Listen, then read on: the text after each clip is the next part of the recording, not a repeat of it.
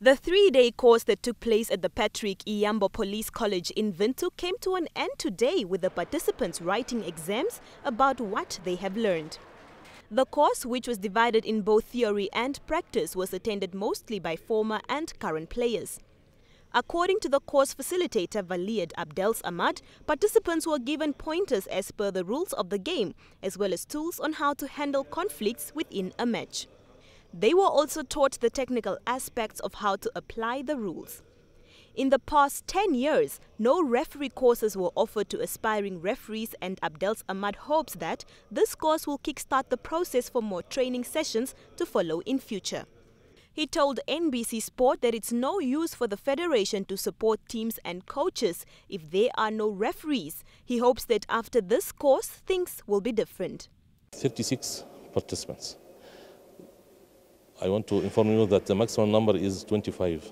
We have 36. All of them did very well in theoretical and practical, but it is not enough. It is just the first step, and the second step will be in the federation's side to nominate them for the national matches, to support them.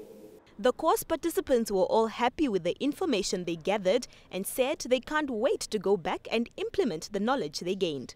It's not really as easy as being a player and knowing the rules, but being a referee means you need all characteristics, how to be fair, you need to know the rules of the game, and you need to know how to handle technicalities throughout the game. What the course has done for me is exposure. Number one, exposure, information. I'm a young player and I've not had a lot of experience with playing in general, and when it comes to volleyball, the rules of volleyball. Abdelsamad's advice to the Namibian Volleyball Federation is to give the participants more training altogether and expose them on the international level, where they will share knowledge with other Zone 6 members for their own benefit.